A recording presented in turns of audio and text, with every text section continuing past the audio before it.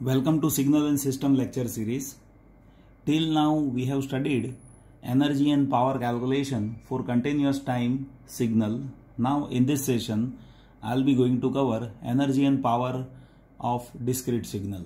So if discrete signal is given by x of n, then how we can calculate energy and power. So for a calculation of energy, we can calculate energy of discrete signal by limit n tends to infinite summation of small n varies from minus infinite to infinite mod of x of n whole square. So this is how we can calculate energy of discrete signal x of n. We have already seen for the case of continuous time signal, energy can be calculated by limit t tends to infinite integration limit varies from minus t to t x square t dt. That is how we have calculated energy of continuous time signal. But for discrete, we can calculate energy by limit n tends to infinite summation n varies from minus infinite to infinite x of n whole square. And for a calculation of power, we can calculate power by limit n tends to infinite 1 by 2n plus 1 summation n varies from minus infinite to infinite mod of x of n whole square. So that is how we can calculate power of it. And for continuous time signal, we have already seen power calculation is limit t tends to infinite 1 by 2t integration from minus t to t x square t dt. So for continuous time we have seen this calculation, but for discrete time we can have power calculation by limit n tends to infinite 1 by 2n plus 1 summation n varies from minus infinite to infinite mod of x of n whole square. So this is what the basic difference in calculation of energy and power for a discrete signal, that we can have it to have a calculation of energy and power. Now I'll discuss few basics which is there regarding energy and power for a discrete signal. So see, all finite duration signal with finite amplitude are energy signal. So whenever you have been given with any signal, you will have to calculate only energy if duration of signal is finite with finite amplitude. The reason is that signal cannot be a power signal. So this is one thing which we need to keep it in our mind. I'll give you few examples. Like see, if you have rectangular pulse for time period t with amplitude a, so this is what energy signal. Why? The reason is it is finite duration signal. Or one can have triangular signal. So this is even finite duration signal. So we can say this is what energy signal. So by directly observing shape of signal, one can identify whether that given signal is energy signal or power signal. So if duration of signal is finite, one can directly say that signal is energy signal.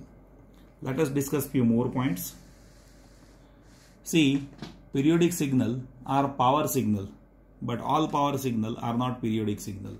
So whenever you have been given with periodic signal, you should not calculate energy of it. The reason is that is power signal. So all periodic signal, that is power signal, but all power signal are not periodic one, that one should understand.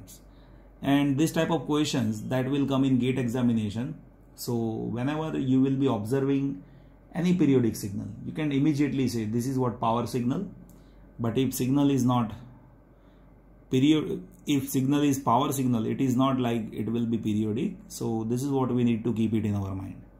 And if sinusoidal signal is been given, then directly we can calculate average power of it. And average power is Vm by root 2 whole square. So one can say it is what? Vmax square divided by 2. Or one can say it is actually Vrms square. The reason is we all know RMS value of voltage, that is always maximum by root 2. So average power, that is square of RMS voltage for periodic signal, if it is sinusoidal one. Let us have one example so it will be more clear. Like see, you have been given with question where signal is x of t and that is phi sine omega t. So in this one can observe here maximum amplitude of this signal V max, that is phi. So based on that we can say power is Vm square by 2. So we can say that is 25 by 2. So that has to be 12.5. So this is how we can identify power directly from given signal. So if signal is periodic signal, directly we can calculate power of it by Vm square by 2, where Vm is maximum voltage of that periodic signal. So if cosine or sine signal is been given to you, one can directly calculate its power. The reason is it is periodic and its energy cannot be calculated. The reason is it is power signal. So this is what we need to keep in our mind. Now let us discuss few more cases. Now see, power plus energy signal, that will be always power signal. So when signal is combination of two category of signal, energy signal as well as power signal, then combination of power and energy signal, that has to be power signal. So for that I will consider one example. Like see, I am first drawing it. This is what somewhat similar to step signal, and over here it is exponentially decaying signal. So this is the combination that is given to us. Now if you see, it is what combination of two signals. One is this signal and second is this signal. So it is a combination of these two signals, where this is exponential signal. So it is somewhat like e to the power minus at signal, and this is what step signal, right? It is what step signal, folded step signal. So as we know, this exponentially decay signal, so that is energy signal.